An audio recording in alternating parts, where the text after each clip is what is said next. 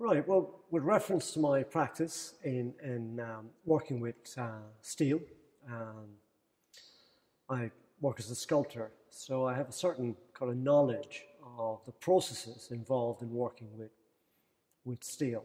And it's kind of interesting with reference to the blacksmith painting behind me, because it is about recording a way of working with steel. So kind of reference back to Wright's kind of response to that kind of more working class industrial context is that he's trying to capture a kind of moment, specific in time, to do with a process that is still relevant today.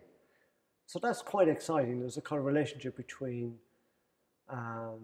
blacksmiths, farriers, the way I work with steel, it's kind of interconnected. And this painting kind of records that. But to me, what draws me into the painting, of course, is the reference to what is being produced, what is being forged.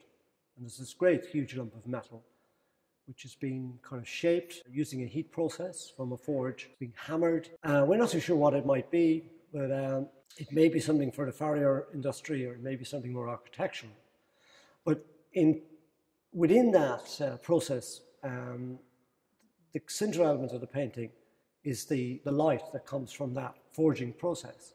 So you're dealing with heat and fire, and this forging element creates light. So that kind of centralizes this idea that it lights up the painting, and he plays with the kind of the dark and the light.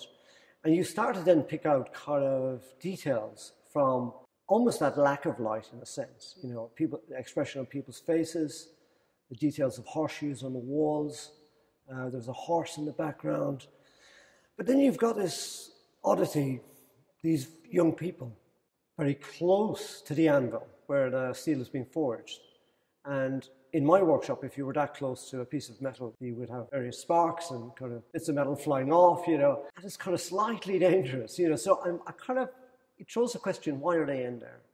You know, why have they come, you know, to that sort of space? So I think that's a kind of interesting question.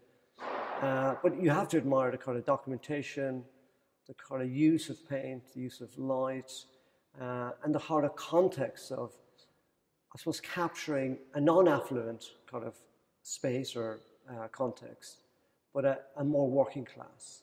So intriguing. And it's great to kind of be in a situation surrounded by Wright's paintings where you are taken in by the painting, you want to investigate, you want to question what's going on.